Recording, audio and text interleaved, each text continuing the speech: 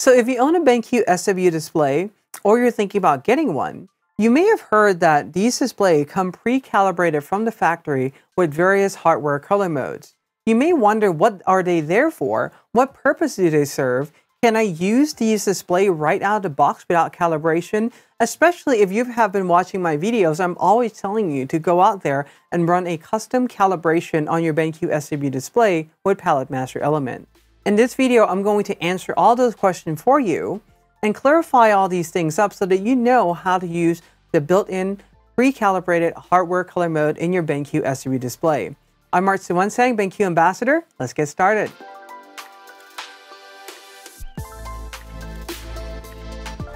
Before we start, please subscribe if you're new and hit on the notification bell so you'll be updated every time I upload cool new videos like this.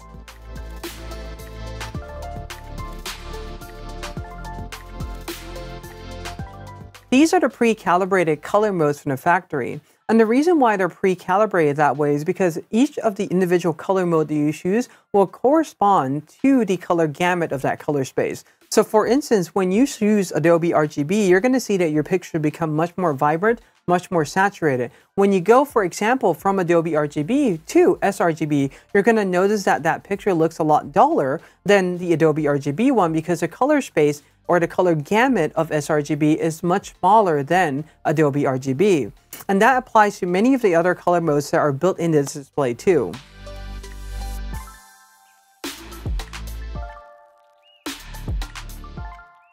These color modes are pre-calibrated from the factory as a reference color. That means that when you select, for example, Adobe RGB, it will give you the reference of what Adobe RGB will look like. This does not mean, though, that your computer is outputting Adobe RGB signal to the display. So that is just something that we have to keep in mind, that these color modes are really designed and put there for us to quickly get a glimpse, an estimation of what our picture would look like in that color space, or any other creative content that we may do is going to render in that color space, and not so much to use it as a strict guideline of this is how my picture is going to look and it's going to look exactly that way. So again, it's there as an estimate, as a guide, as a rough approximation.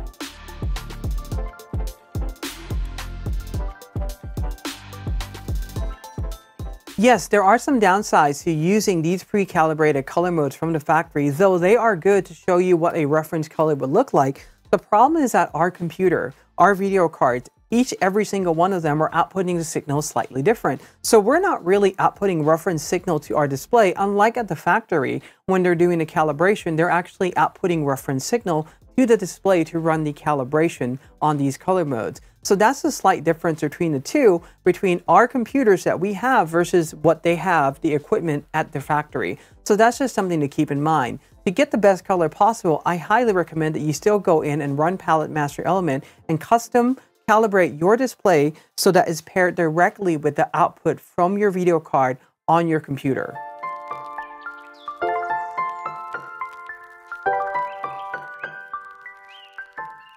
So you may wonder, what is the best way to use these pre-calibrated color modes? Well, there's two ways of doing it.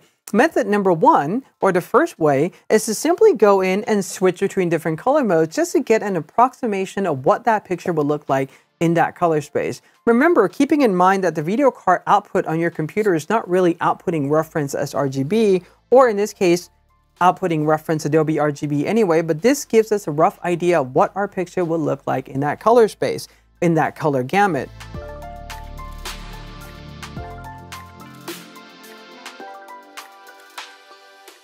The second method of switching the hardware color mode on your BenQ display is going to be very similar to what I've showed you in method one.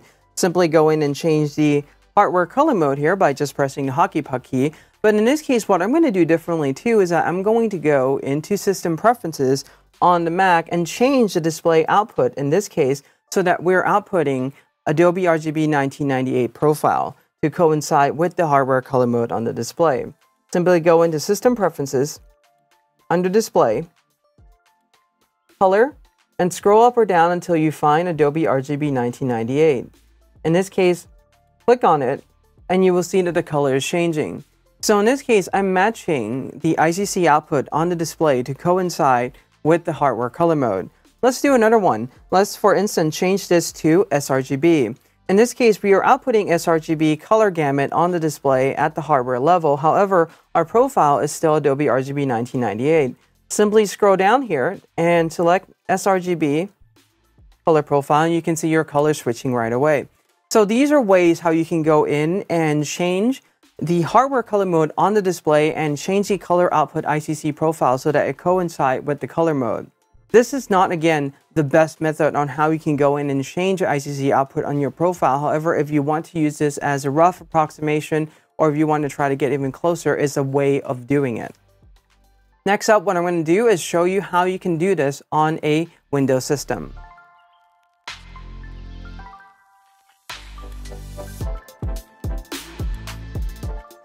So now that I switch over to Windows, I'm going to show you how you can apply method number 2 in Windows 10.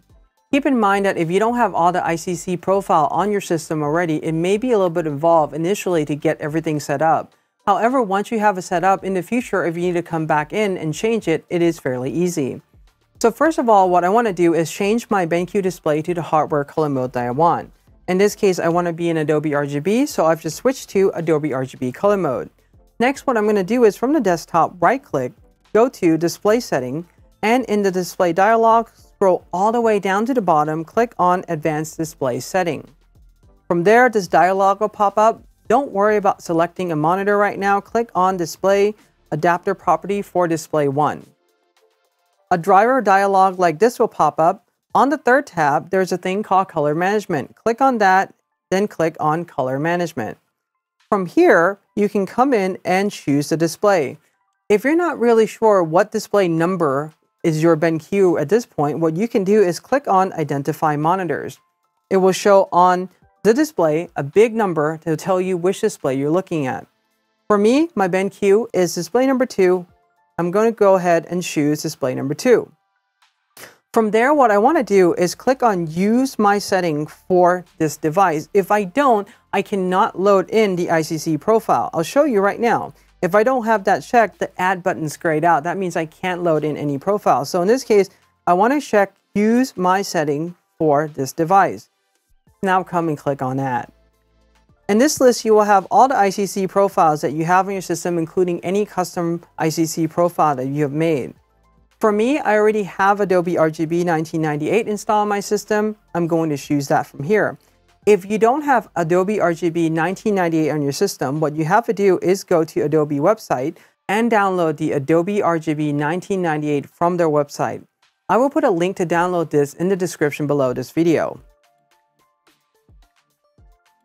Once you have downloaded the ICC profile and extracted, what you want to do in that case is click on Browse and find the ICC profile that you have just downloaded. In this case, I'm going to cancel out because it's already on my system. I'm highlighting Adobe RGB 1998, press OK. Now I have that set up. If I want to set up this profile as a default, I can say Set as Default Profile. And just like that, I'm done. Now, what I want to do is also set up sRGB in this case too. So I'm going to change my display to sRGB mode here. Click on Add one more time and find my sRGB profile. In this case, Windows has 2 sRGB profiles that's there, but what I want to do in this case is not use the Windows sRGB profile, but to load the generic sRGB profile in. Scroll down to the bottom, find this long sRGB file name right there, click on OK. Now you have that loaded into your system. Once you're done with this, you can simply close everything out and you should be good. Now let's say that if this is on sRGB right now, and let's say I switch back to Adobe RGB, how do I go and change the profile? Do I have to dig through all that menu again? Not necessarily. Like I said, once you have it set up, it's fairly easy. Right-click on the desktop, Display Setting, and in this case, what I want to do is click on Display number 2, which is my BenQ external display, and you will see there under Color Profile, I can choose a different color profile immediately. So right now, I'm in Adobe RGB, I'm clicking Adobe RGB. If I change this to sRGB, what I can do then is click here to sRGB, and now it will change the ICC output on my video card to sRGB. So this is how you can match the hardware color mode on your BenQ display to the ICC profile output from your video card on a Windows system. Keep in mind that this is not going to produce the most accurate color possible, and for the best color possible, what you want to do is run a custom calibration on your system. So what I would suggest in this case is to stick with method number 1 and just jump between these color modes just to roughly see what that picture will look like in those color spaces without trying to match the color ICC profile output to that specific color space on your computer, as I've just shown you.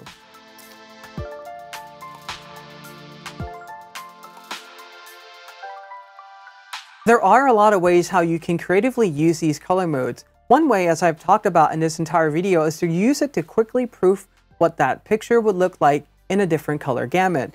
But the other thing that you can do is all these display comes with advanced black and white modes, so you can turn the entire display into black and white and quickly get an idea of what that picture will look like compositionally in black and white.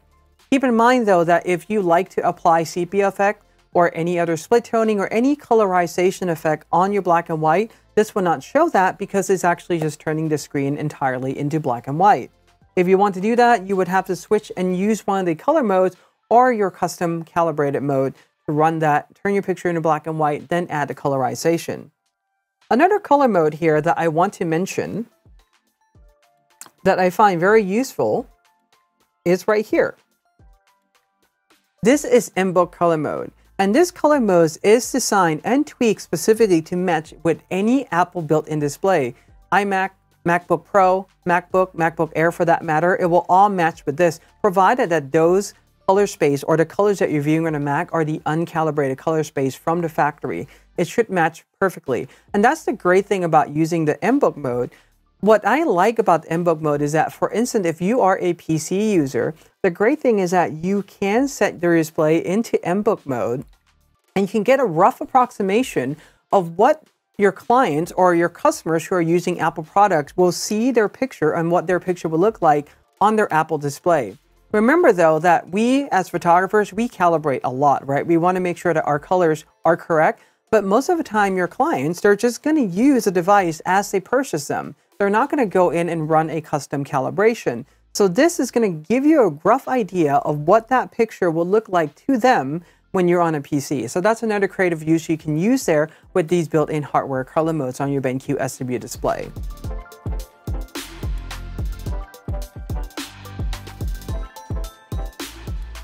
Like I mentioned before, the built-in color mode here on your BenQ display is really there for you to approximate what that picture will look like in different color gamuts. The best thing that you can do for your BenQ SW display is to run a custom calibration on it using BenQ software called Palette Master Element. I have made multiple different videos and guides on how to calibrate your display with Palette Master Element, so make sure that you do check that out. Make sure that you run the calibration on it so that you can get the best color possible, because once you run the calibration, a couple things are going to happen.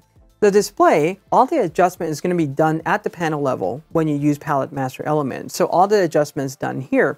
Secondly, what the adjustments that's happening here is doing is that it's matching the output from the video card to the display. This way you're going to get the best color possible when you run a custom calibration. So I still recommend that through and through.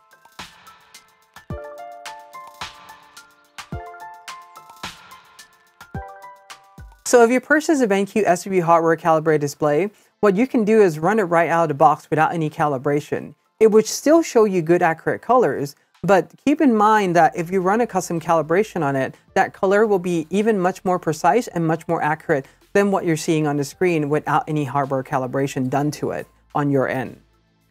So I hope that this video was able to clarify and explain why those hardware color modes are there and how you can use them in your creative workflow. If you have any questions about them, leave them in a comment below. If you find this useful, please give this video a like, subscribe to my channel if you're new, hit on the notification bell so you'll be updated every time I upload cool new videos like this, and until next time, ArtIsRight.